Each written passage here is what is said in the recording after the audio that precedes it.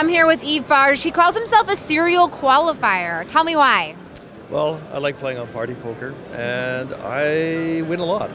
This fantastic tournament in Las Vegas, the World Poker Tour 500, I was here last year. Oh, nice. And qualified. Yeah, I qualified a couple of times. This time I've qualified 3 times, including a package where they throw in the hotel and throw in some cash.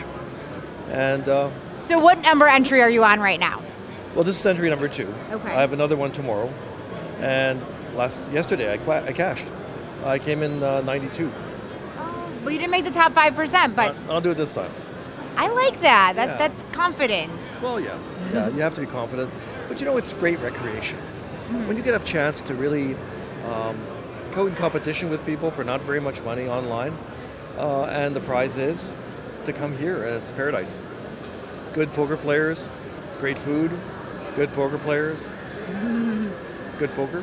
Yeah, it's good to get recreation. And profit already. Oh, well, I'm ahead of the game for sure, because I qualify through the $2. Oh, wow. So I do the $2, get the $35 ticket, and then play the 35 to win the seat. And all you have to do is be consistent, right? But you know, it's about coming to Las Vegas, and I can hardly wait to come next year again, because this is year 2. But coming back to Las Vegas next year is going to be a real thrill, because they do a good job.